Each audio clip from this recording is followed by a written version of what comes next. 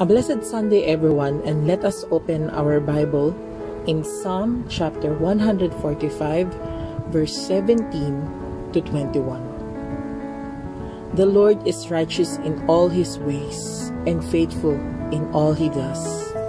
The Lord is near to all who call on him, to all who call on him in truth. He fulfills the desires of those who fear him. He hears their cry and saves them. The Lord watches over all who love him, but all the wicked he will destroy.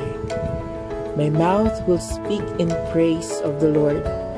Let every creature praise his holy name, forever and ever. Psalm chapter 145, verse 17 to 21.